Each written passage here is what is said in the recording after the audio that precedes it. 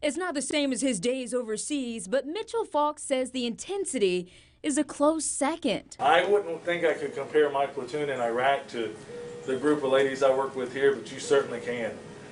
They get the job done. The Marine has a new uniform these days. Yeah, my wife was a nurse before I was. I was getting out. We were blessed enough to have the GI Bill.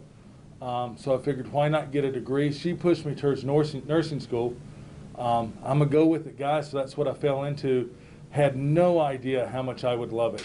Mitchell is serving on the front lines of the pandemic as a nurse in the intensive care unit at Cone Health Wesley Long Hospital. My senior year at UNCG, I did a couple hundred hours here on this very unit here at the Wesley ICU. And I just kind of knew from there that it was something special. Interestingly enough, this isn't what he did in the Marine Corps. I was a radio man. He was in communications. His specialty was radio repair.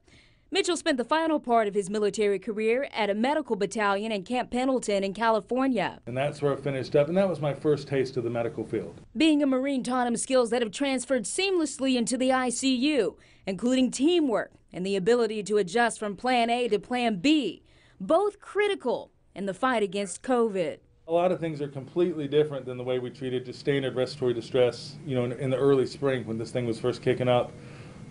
But I was kind of really proud, I still am, of how quick we were able to adjust fire, kind of recalibrate, coming at it from a different angle. Often seeing people during the worst time of their lives, Mitchell's priority is being a compassionate caregiver. You'll run through all the emotions up here. I've cried at work, I'm not afraid to say it. It gets stressful and you lose people that you build a relationship with. But he remains encouraged by the many patients who do return to their lives. You know, when you have a patient now where it looks like they're not going to make it, you remember there's miracles out there.